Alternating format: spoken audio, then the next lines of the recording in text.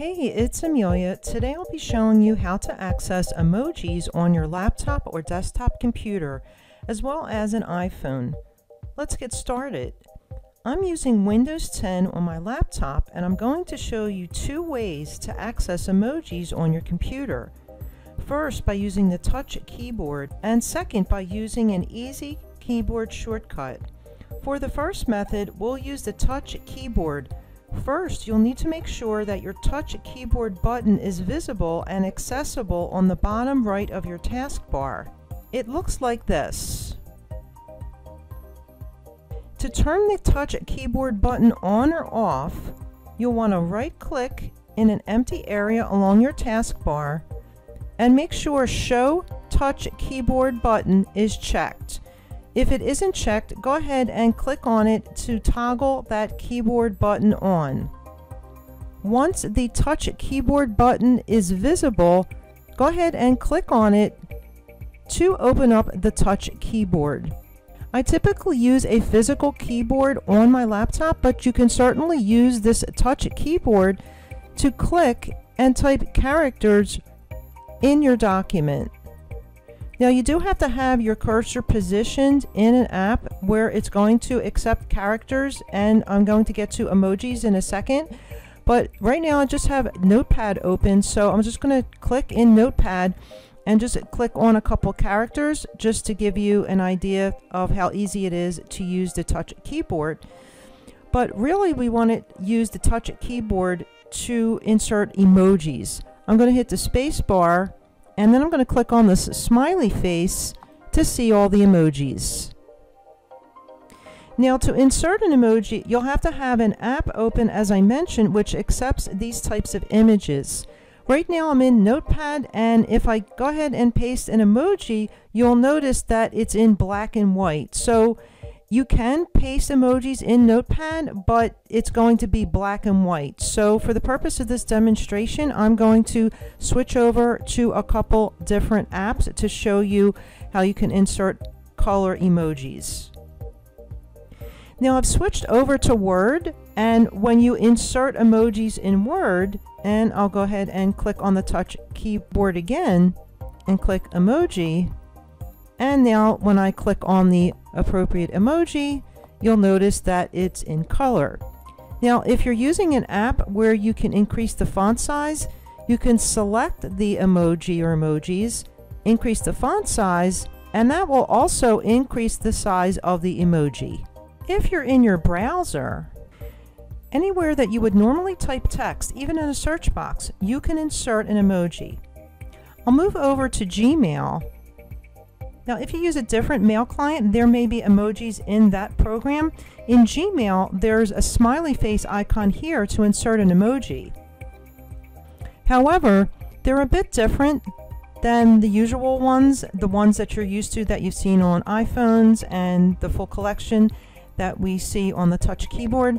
These smiley face icons are a little bit oddly shaped. To me, they resemble gumdrops. There are other categories that have, a pretty good amount of emojis that you can explore if you use Gmail. But let's go ahead and close this so we can take advantage of the emojis in the touch keyboard. Again, make sure your cursor is positioned where you'd like to insert the emoji. Again, I'll click on the touch keyboard button, select the smiley face, and go ahead and click to insert emojis. I'll click on a few more, and so forth. Now I've switched it back over to Word to show you the second method to access emojis. This is actually easier than using the touch keyboard, and it offers some additional options. For this method, you'll want to hold the Windows key down on your keyboard, which looks like this, and tap the semicolon key. Doing so brings up this pop-up box, which displays the same emojis, and this method also, as you hover over the emoji, shows you a description of the emoji in the little tooltip. There's also a search feature So if I search for a word, it will bring up the matching emojis based on my word. I'll search for another word, and as you can see, it searched for matching emojis. And I'll go ahead and click on an emoji to go ahead and insert it.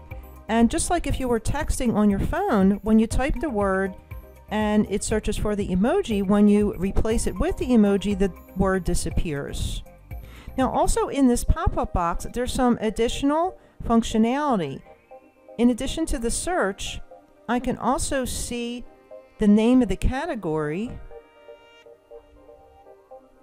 and for the people category, there's an optional color palette here, and when you select a color, you're able to change the skin color in the people category. I'll go ahead and select a couple emojis, and then I'll change the color.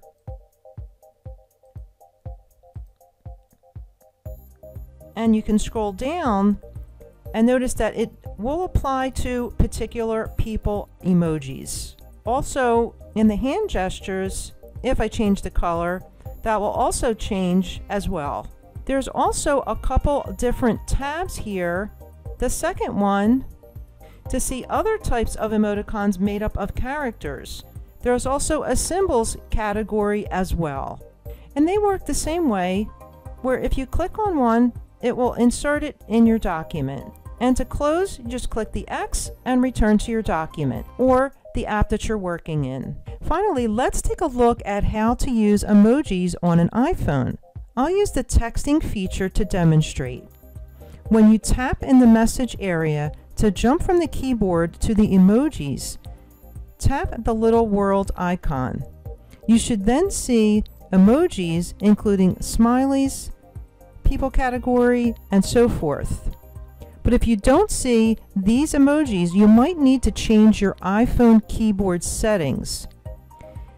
Tap ABC to return to keyboard, then press and hold the world icon, then tap keyboard settings, and it should take you to your keyboard screen in settings. You can also manually navigate here by tapping settings, general, keyboard, keyboards.